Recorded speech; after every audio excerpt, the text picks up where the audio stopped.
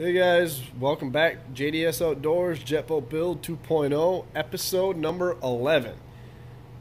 Now today's video, I am going to get these hatches cut.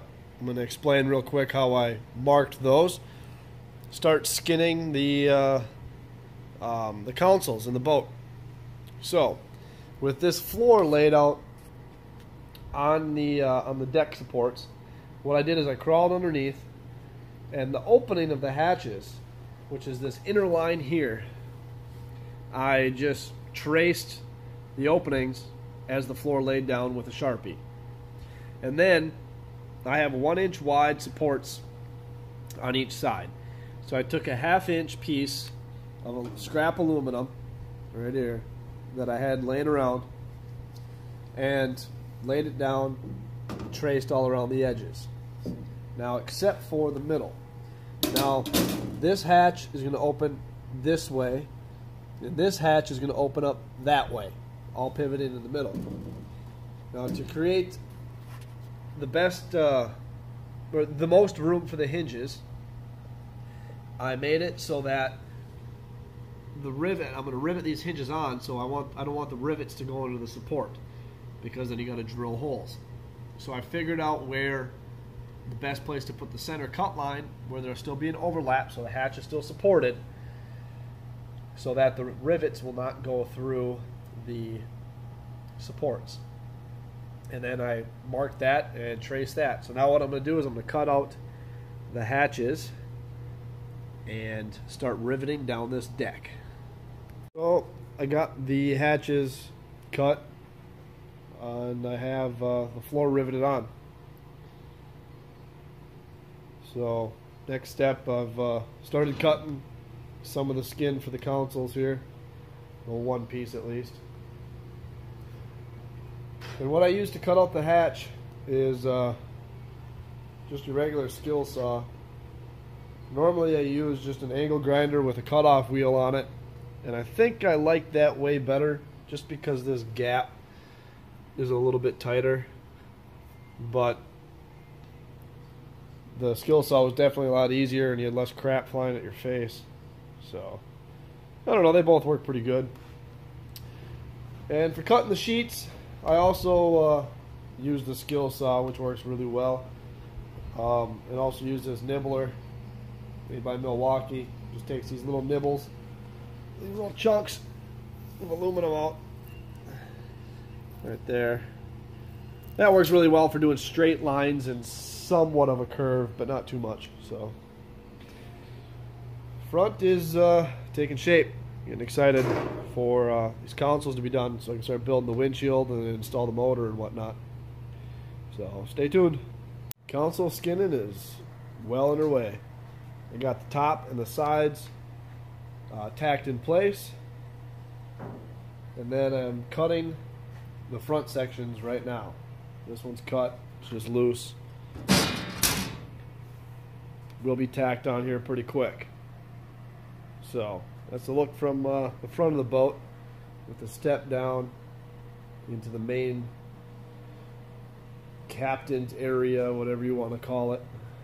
So looking flippin' sweet. Well, got the fronts tacked in place. Also got the center put in right there for the step up. I still haven't blocked off that hole yet. Same with the one on the other side. But it's one of the next steps. Also got to add a little plate to the face going down right here on both sides. So I have a place to mount switch panel and radio and stuff, but looking sweet. So I'm starting the framing for the windshield. Now I know this is going to look kind of goofy, but I promise there's a method to my madness. So staying back here, you can see the top. It looks really tall in this photo, or in this video, but it's only 3 feet off the top of the gunnels. So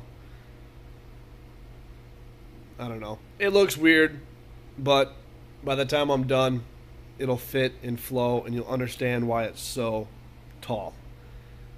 But anyways, framing is started, just getting tacked in for the windshield. And once that's all built and tacked together, I'm going to do a final weld on all that, including the sheet metal. Alright, well, here's what it's looking like now. I got the windshield, or the windows, the front windows, framed in, and then the center walk-through framed in. That's all going to be like one big door.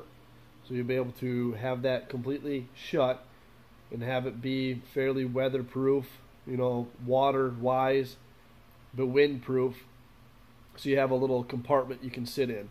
On my old smoker craft, I had a walk-through windshield, and it was similar to this, except for it was a lot not as tall. And I liked having, I also had a bimmy top, or however the hell you say it, the canvas top, and I really liked that because it kept more of the wind off me, the rain if it started raining, and also the sun from my dog. So that's kind of why I'm modeling this the way I am, is to keep cruising in subpar conditions more comfortable. So that's what the front looks like. Looks like from the back. Looks like from the driver's side. So it doesn't look all that much bigger than your newer boats with the tall windshields on them that you spend $50,000 on. So I think it's looking pretty cool. Now we'll head to the inside. In the driver's seat, you got a pretty good field of vision looking through all the windows. So that'll be a window there, here, and here. So your vision's really good sitting at a comfortable height. Now this driver's chair's got to get moved over a little bit, but I'll get to that point. And you got your walk-through in the center to get up to the front. Now, I know those gaps are a little ugly. I'll get those fixed and filled. But the center, you have to duck down a little bit to get over it. And the reason it's taller like that is because I'm going to mount that 52-inch LED light bar up top there. So that'll be permanent. You have to duck down underneath that, but it's going to be like flipping daylight at nighttime in front of you. These bars right here coming straight down from this top point and at an angle over here, straight down and up. This area up here is going to be like a little top compartment like you'd have in your candy vans or whatever. Up top of the windshield you can put gloves or duck calls or shotgun ammo or whatever up there that you would like. And then off to the side, I'm thinking over in this area to mount my speakers. So it'll have multi-purpose.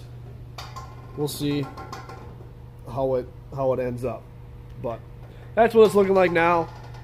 And pretty soon here, I'm going to get this final welded over the next couple days and install the U channel and then the Lexan for the windows. And then I got to build the front deal up there for the winch and the front deck for the front LED lights. And then after that, it's onto the back, getting this motor installed, and getting that all wired in, and then start building that back casting deck. So, if you like what you see, give a thumbs up. Don't like what you see, thumbs down. Leave some comments if you'd like. Yeah, curious to see what this turns into. Feel free to subscribe. And, as always, thanks for watching.